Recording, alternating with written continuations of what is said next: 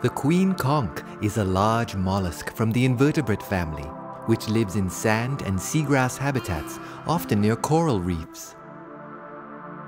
The conch protects its soft body by creating its own shell. It develops this shell by secreting calcium carbonate that it extracts from seawater. As the conch grows larger, so does its shell. The queen conch's shell provides protection from predators and even shelters visitors from time to time. The small conchfish hides within the conch's shell in the day, venturing out only at night to feed on small crustaceans.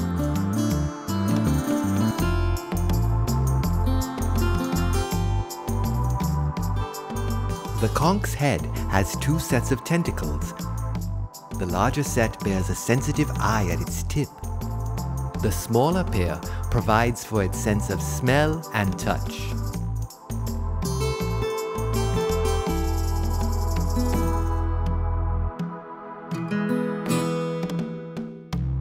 Conchs are herbivores and use a tough tongue-like organ in its trunk to feed. As it feeds, thousands of tooth-like protrusions scrape algae into its mouth.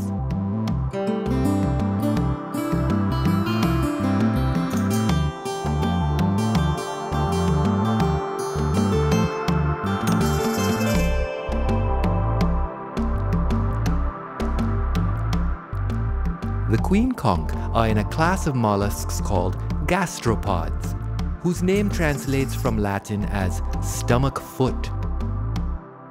The conch uses its foot for locomotion by digging it into the seafloor and leaping, pulling its shell behind it. The minimum catch size for queen conch is 9 inches, and close season for conch harvesting in the US Virgin Islands runs from June 1st to October 31st.